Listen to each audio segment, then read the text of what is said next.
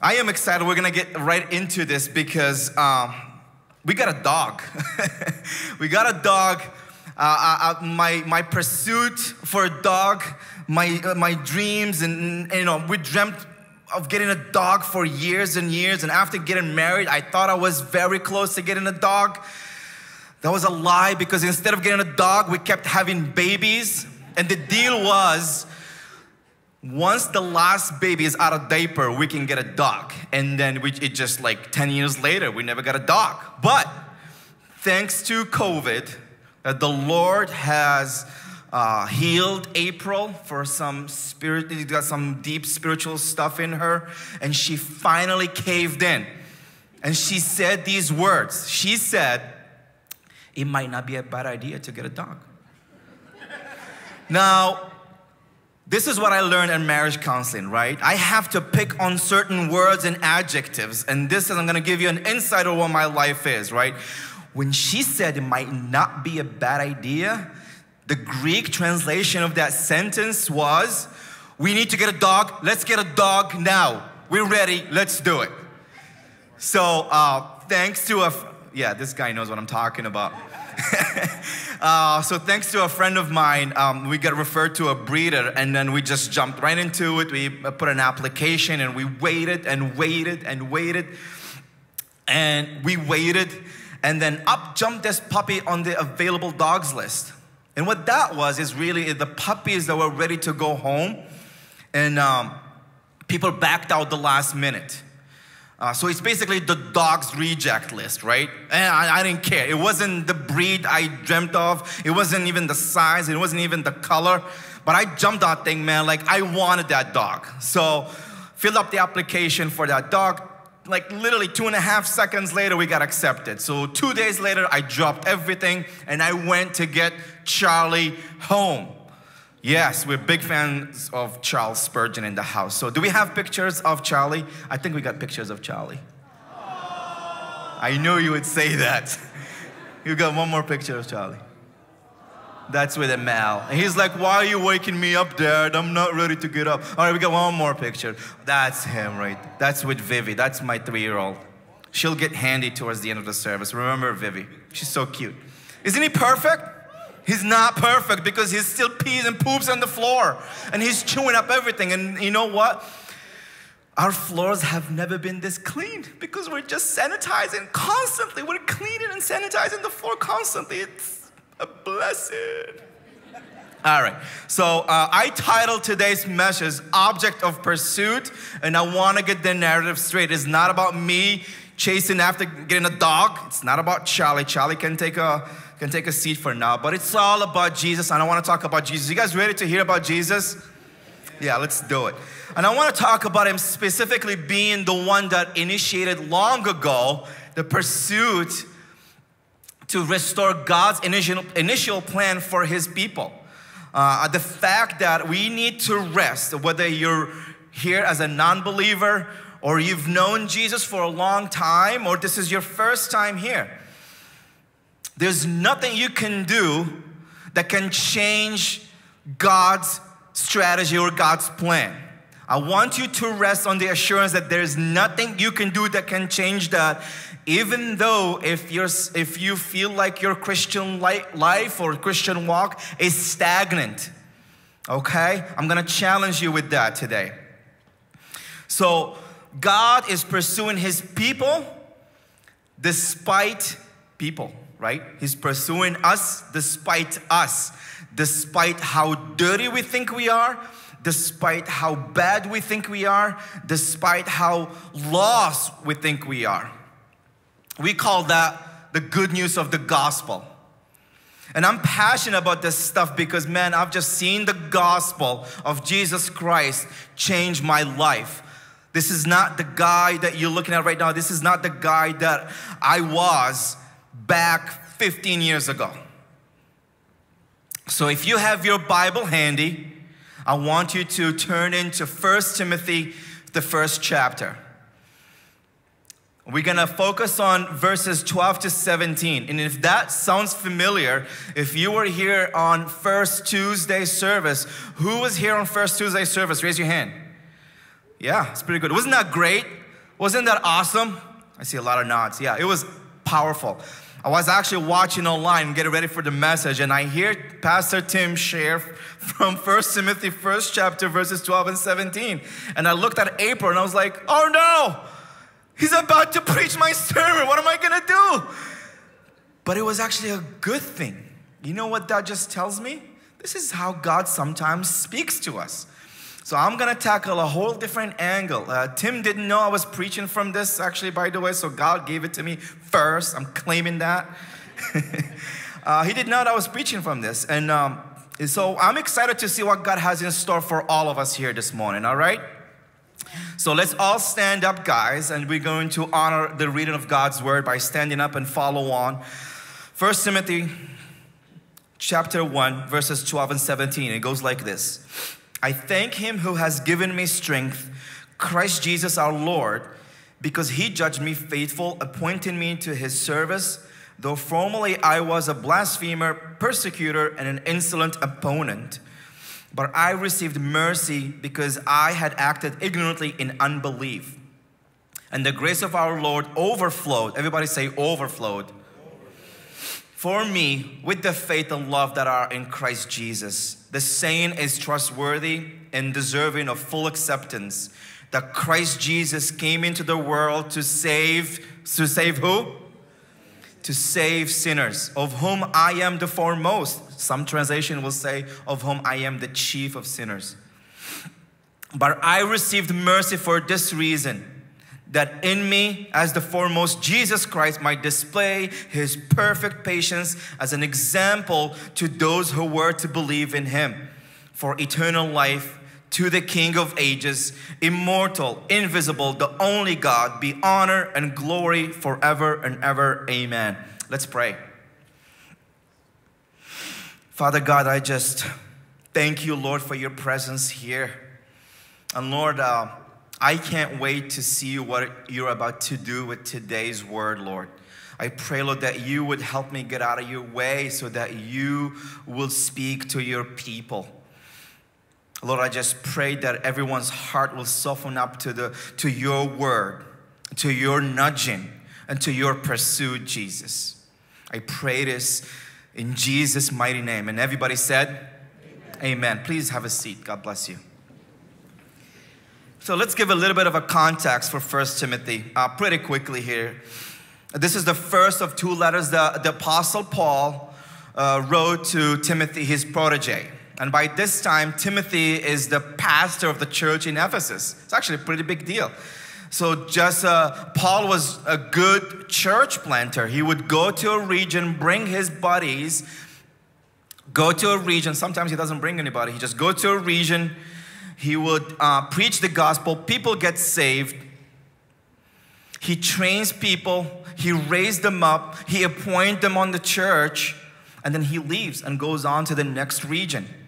He doesn't stay content with just setting up a church. This is why we went to Apollo Beach. This is why we're going to Fall River. This is why Brandon is going to Guatemala.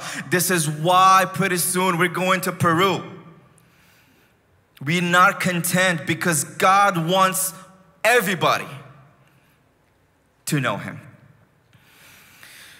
So pretty quickly, Paul goes on and starts to talk to Timothy about these false teachers, people who claim to know the law. And the sad part is, and he's warning him, the sad part is these false teachers have infiltrated the church.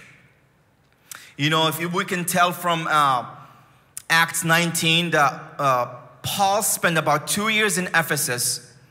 So he's got a good spiritual pulse on what's going on in that city. What makes that city tick? What are the idols? What are their ideologies and all that? He's got a pretty good idea. So Paul doesn't back out, just as a good shepherd would do. He warns Timothy and he tells him, listen, be careful. People are infiltrating the church because they're distorting the power of the gospel, the simplicity of the gospel. So my aim today is different. My aim, I'm gonna go at this passage from this angle, particularly that God is pursuing us despite us. So why does God pursue us? If you were to ask, why does God pursue us? I mean, He's got it all. Well, why does He need me? What's so different about me? Well, He's pursuing you. If you follow on the notes, you can go to waterschurch.guide and click on today's message and follow along on the notes. We have bulletins as well. And if you're watching online, you can click on the note tabs. And if you're not taking notes, please take notes. So why does God pursue us? He's pursuing us because His greatest desire is for a relationship with you, not because of what you've done, anything that you've done, but because of who He is. Tim Keller famously said this. He said, the Bible is the story of God pursuing His wayward spouse. You know, we're all pursuing something. And in every stage of your life, you've pursued something or you've pursued someone. And I want you right now, take a 3-second mental break and think of the things that you're pursuing now. Do that. 1, 2, 3. We all are pursuing something. And I'm pitching here the idea that the Bible's idea that you can pursue anything you want except when it comes to God. God does all the pursuing long ago, and actually He talks about it. He says before the foundation, before you're even born, before He created this world, He was pursuing it as His heart. Now I know that the idea of Jesus pursuing His bride might be a tough pill to swallow for all the dudes in the house. Raise your hand if you feel uncomfortable with that, right? The idea of Jesus pursuing His bride, right? It's just like a little bit uncomfortable. Like, dude, I'm a guy. I'm like, what are you talking about? All right, I want you to relax. It's a figure of speech. Nobody's gonna ask you to put on makeup and wear a wedding dress. We're just not that kind of church, all right? We don't do that. It's a figure of speech. But what I'm trying to say is that if you're here today and you're a believer in Jesus, but your walk with Christ have been stagnant, right? It's getting boring. You're not seeing much of things. You're not participating in things. Or you're here for the first time, or you're not interested in Jesus. Somebody dragged you here because it's the thing to do on Sunday. Let's go to church before the snowstorm comes. Let's go to church and get ready to the Super Bowl later. You're watching online because you've heard on Tuesday, Pastor Tim said that there's a Muslim guy speaking at church. Come check him out. Right? Well, let's talk about the Muslim thing, right? I want to talk about it very quickly. I'm not going to go over it, but I want to talk about it because I came here last weekend during second service for the first time on a Sunday in 2 months because I was hanging out with the awesome people in Woonsocket campus. And God is doing amazing things there. It was just awesome to be there and just partner with them. But I came here for second service and the church was packed. And I didn't know anybody. So the only person I knew was our elder, Felix, was sitting in the back. So I just sat next to him and halfway through the message, I leaned over and I said, Felix, who are these people? I kind of looked all around the back. I didn't recognize a single soul. That's a good thing. Because in 2 months, we have like a whole new church sitting in the back. Isn't that amazing? Yeah, it's exciting. That stuff excites me, man. That means we're doing something right. We're sticking to preaching the gospel no matter what the word tells us. Amen? All right, let's get back to Paul. All right. No, not Paul, me. I wasn't always a believer in Jesus. You know, I didn't just try Christianity because I was in a phase of my life. At least that's what some of my close friends and family thought I was doing. And they're like, oh, you know, he's just being rebellious. You know, he'll come to his senses and you know, and just come back and being a good Muslim just like he was. So actually, you know, I did come to my senses. I did. And I was accused. So for that, I was accused of betraying my religion and betraying my family. See, leaving Islam was not easy. Because you leave more than just a religion. I thought I knew what that meant 15 years ago when I made that decision. I didn't realize what would that mean now for my kids and my wife. So it wasn't easy, but I'm going to argue that it wasn't hard either. It was not hard, because just like Saul of Tarsus, and here's why. Just like Saul of Tarsus, when he was a good Pharisee and he thought he was doing the right thing by chasing after the believers. So on the road to Damascus, he got interrupted by Jesus, the risen Christ. And he tells him, Saul, Saul, why are you persecuting me? This guy was so zealous, was such a good Pharisee, that he went on to arrest people and bring them to justice. He went on and dragged people out of their houses for the cause of God. See, I once, just like Saul, I once was blind to Christ, and I was following the teachings, all right? The teachings of a dead prophet and a distant God. And it's a huge emphasis there with the small g, God. You know, my pursuit consisted of trying to please after both of them, trying to earn brownie points with both of them, trying to work so hard to stockpile as many good deeds as I can, because as a Muslim, you're never too sure if you have just enough to make it through paradise. So that's my pursuit. I was just pursuing, slaving after being good, doing the good thing, pray, face Mecca, and pray 5 times a day and sometimes more. But Jesus, in His grace and in His mercy, has interrupted my life. The pursuit was over. And for the first time in my life, instead of running away from Him, I did the craziest idea. Guess what I did? I stopped. And I opened the door to the slim possibility that, what if this Jesus thing is real, right? So you gotta be careful. Muslims believe in Jesus too. And they believe that His coming back too. They believe that He never went to the cross. They believe that He didn't die. So we gotta be careful of which Jesus we're talking about here. And I'm talking about the Jesus on this book, because it's so different. It might look or sound familiar to the Muslim Jesus. Whew, it's very different. So I opened the door to that possibility of, is Jesus real? Is Jesus who He said He is in the Bible? And I had to do the craziest idea. I had to open the door to learning about Jesus from a perspective of a Christian, not the perspective that I grew up on. So my favorite thing to say is, I once was a Muslim, but now I see.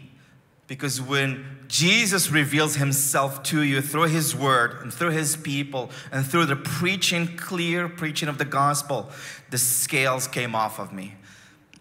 And now my life is different. Man, you should have known me like 15 years ago. I was a different dude. So guys, God is on the move. And I thought I was special when God did this to me, when God revealed Himself to me and He rescued me. I thought I was special. I thought I was unique. But I quickly find out that Jesus is doing things with thousands and thousands of Muslims all across the world. And sometimes in the most hostile places for Christianity. So that's why, just to give you a perspective on the big picture, guys, here, your tithes go to global missions that spread the word about Jesus. Your tithes money go out of this house to support the preaching of the gospel, to support getting the chance for people to have Bibles in their own language. You gotta see the big picture, girl. It's not about you. If you think this church is about you, you are in the wrong church. It's not about you, it's about other people. And guess what? God used you to reach other people in Jesus' name. Amen? So let's get back to Timothy, because I got excited about this stuff and I have 14 minutes left. So what do I mean by Paul is the prototype of the result of the gospel, if you follow on the notes with me?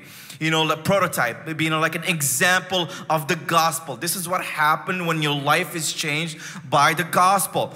You know, he was a great sinner and he knows it. He talks about it. He never got over the fact that he persecuted believers who believed Jesus was the promised Messiah. You know, 1 Corinthians 15:9 tells us, this is Paul speaking. For I am the least of the apostles, unworthy to be called an apostle, because I persecuted the church of God. You know, sometimes we're so entrenched in our traditions, we're not willing to move beyond them to acknowledge the truth. You know, this is what we do. We say, you know, I'm a Catholic, man. Like, I'm a Catholic. I'm a Muslim. Like, what are you talking about? Some of you are saying, you know, I went to an Ivy League school. I'm an intellectual. Some of you are saying, you know, I'm a hot mess. What are you talking about? Like, why is this pursuit thing? You know, some of you are saying, you know, I am what my family says I am. And we're missing out on Jesus, the one who created us, for something much better than that. We're blind to his pursuit of us because of our own definitions of who we are. But he comes after us anyway. And I'm glad for that, because he does not let what you think stop his heart, what his heart is. And he knows exactly what would take to reach us. So how does God pursue us? If you follow along, letter A. So how does God pursue us? Verse 13 says, though formerly I was a blasphemer, persecutor, an insolent opponent, a violent man, but I received mercy because I had acted ignorantly in unbelief. And the grace of our Lord overflowed for me with the faith and love that are in Christ Jesus. What is he saying there? He created you. He knows you. He knew who Paul was. He did all those things. Blasphemer, persecutor, violent man. Number one, he knows you. Ephesians 1:4 says this, even as he chose us in him, in Jesus, before the foundation of the world, that we should be holy and blameless before him in love. See, for example, take a look at my kids. I got 4 of them. I've watched them grow since day one. I know how to communicate my love and care to each one of them. Each one of them is unique, and I know how to make each one of them tick. One of them is, we call her the professor. She just wants reasons and explanations behind everything. And you know that gets boring pretty quickly. That gets really annoying. And one of them is a performer, right? All she desires is my participation as her audience. All she wants is me just sit her, watch her show, like watch her perform for me. That's how she best received my love. And she's like, Daddy, thank you so much. I feel loved and cared by you. The other 2, I'm still trying to figure them. One of them, the baby, the 18, 19-month-old, she's a criminal. And it's not fair, guys, that toddlers get away with so much stuff. I'm advocating for their arrest. They gotta be fixed. This is crazy, the stuff that they get away with. Like pulling Charlie's tail all across the house. That's not something we do that. Number 2, he gives grace and mercy. But I received mercy because I had acted ignorantly in unbelief, and the grace of our Lord overflowed for me with the faith and love that are in Christ Jesus. The first time, if you pay attention, he talked about mercy. He talked about the mercy he's got. The second time, listen to this. The second time he talks about mercy, it wasn't just meant for him. We're not meant to just keep it to ourselves. It's meant to go to other people and touch other people. In receiving the gift of mercy, we get filled up and we allow him to do work in us, and eventually let it pour out and overflow to other peoples, because that's the way they see Jesus in us. You might be the only Bible that somebody will ever open. You might be the only Christian that I used to work in a restaurant. And I remember when I was excited about searching the faith, and I talked to the bartenders and the waitresses and the waiters in my restaurant, and I said, yeah, I started going to this church, man. It is awesome. They open the Bible and I just ripped my Bible. They open the Bible and they preach from the Bible word by word.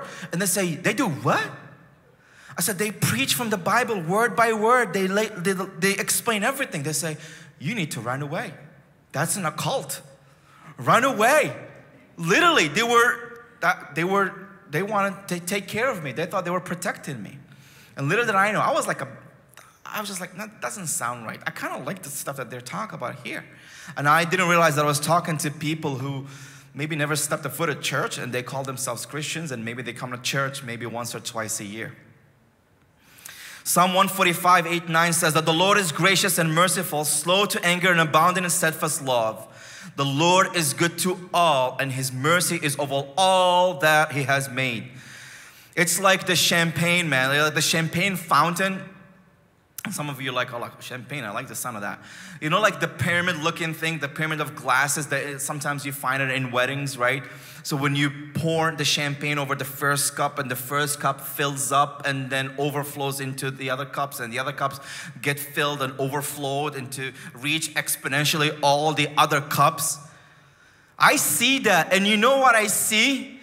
That's the exact picture of the kingdom of God. That's how God works, guys. It's not meant to be contained and feel comfortable with just our cup.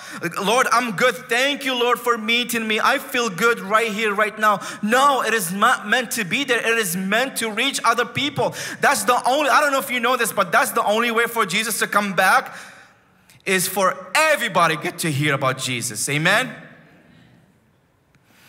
We just have to be willing to receive, and He will give us the capacity not only to pour out.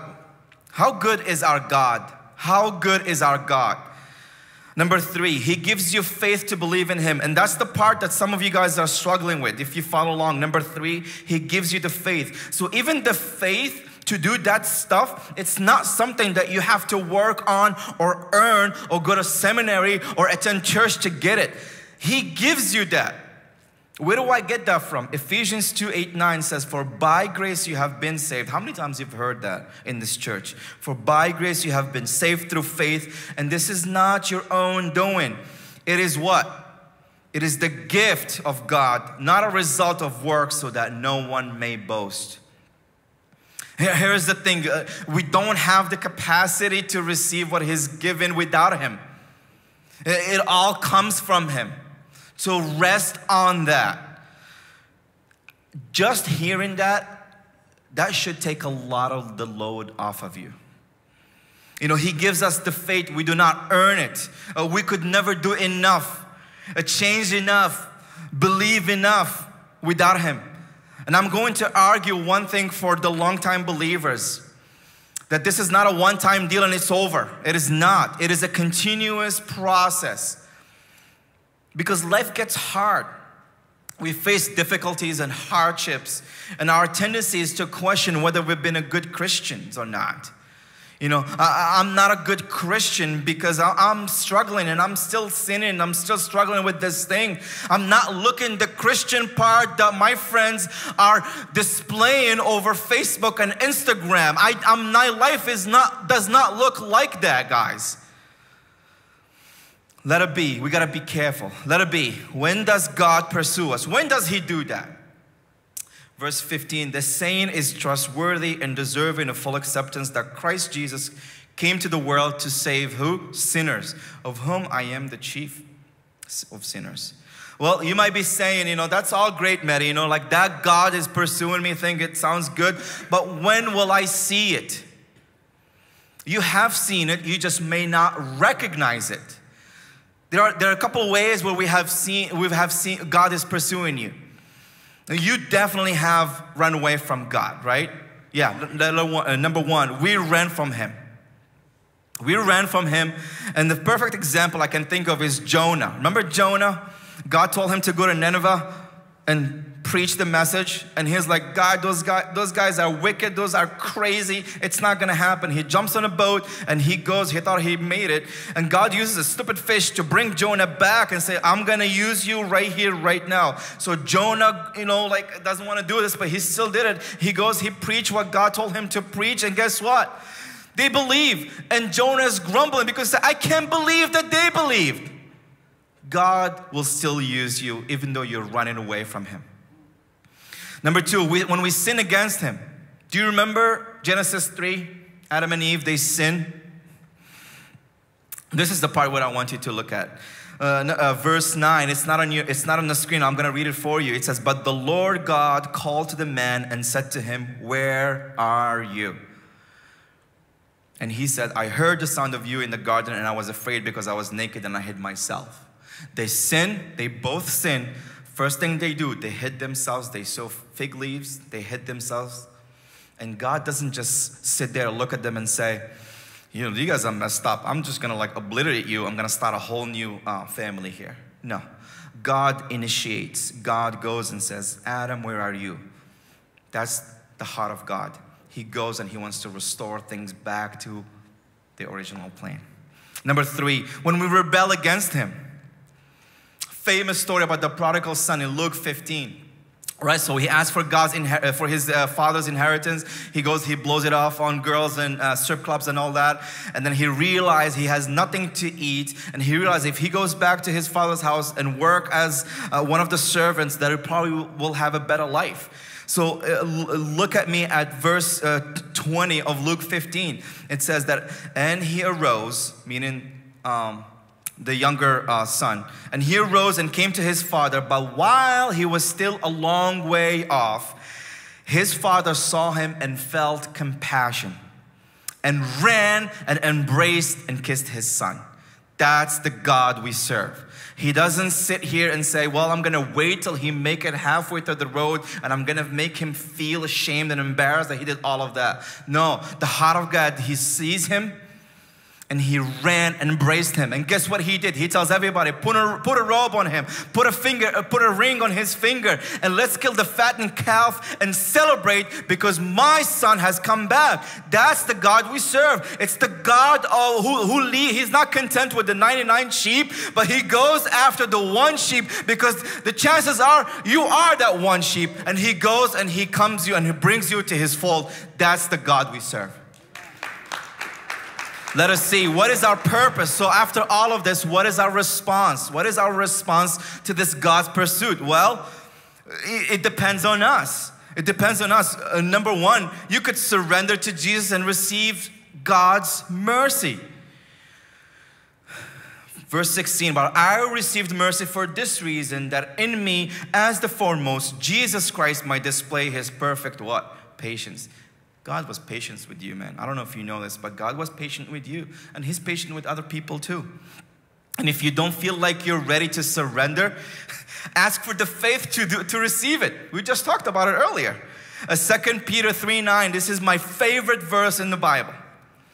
My favorite verse in the Bible. 2 Peter 3:9 says that the Lord is not slow to fulfill his promise, as some count slowness, but is patient toward you, not wishing that any should perish, but that all should reach repentance. You know, God has been patient with you. He's been patient with people you think it's hard to reach. He's been patient with the venomous coworker. He's been patient with your neighbor. The last time in the snowstorm, he decided to plow his driveway and plow only half of the dirt road closer to his driveway. So what that happened is that your driveway got blocked with heavy, wet, yucky snow. And then you had to come out and look on YouTube on how to snow blow heavy wet snow because you got a crappy snow blow. So you had to whip out WD-40 and then spray the auger, spray the blades, spray the inside of the snow blower, spray the chute so that the heavy wet snow doesn't get stuck, right? And he sees you hopping down the driveway with one leg because you busted your knee skiing for the first time as a stupid 39-year-old person, right?